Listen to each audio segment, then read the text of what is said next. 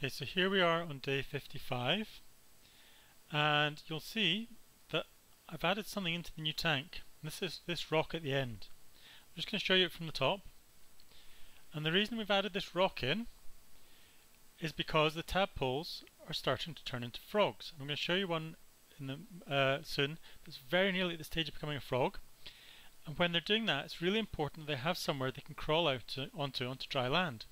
Because by that stage they develop lungs, and they actually really can't stay in the water that long. They need to be able to sit in something, so that's why we have that in there now. I'll just pan back down. You can see the tadpoles swimming around. I've also reduced the water level, and that's so it makes it easier for them to get out onto the rock that's there. Okay, so that's what the tank is looking like. You can just, I think, see one of them there with legs at the back, just swimming across in front there. But we've also got ones that have started developing their front legs as well.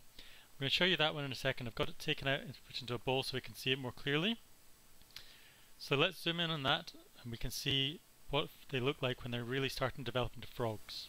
Okay, so here's two tadpoles that I've taken out of the main tank. We can see that the one on the left is still looking very much like a tadpole, but the one on the right has now not only got back legs, it's got front legs, but it's still got a tail. So it's very close to actually transforming into a frog. And I'm just going to zoom in on that one. Then I'll need to refocus. You can also see, you can maybe just about see, make out that it's got eyes. Still got its long tail, but it'll lose that over the next week, at which point it's going to be a fully formed froglet. I will take it down to the pond where I got it from and let it go. So that's what the frogs are looking like when they're getting to the stage of just about becoming froglets rather than the tadpoles that they were, like the one you can see in there.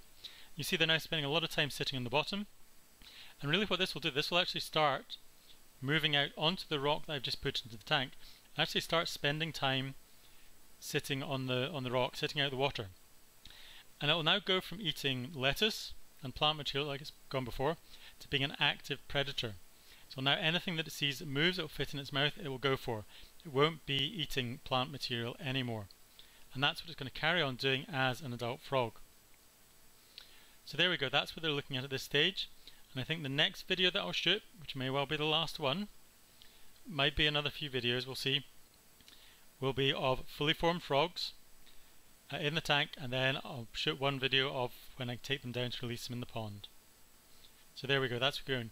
Can you imagine when we first started out, the tiny little black eggs that turn into the tiny commas, that this is how it was going to end up, looking like this. Okay, so we'll see you in another few days for the next video in this series.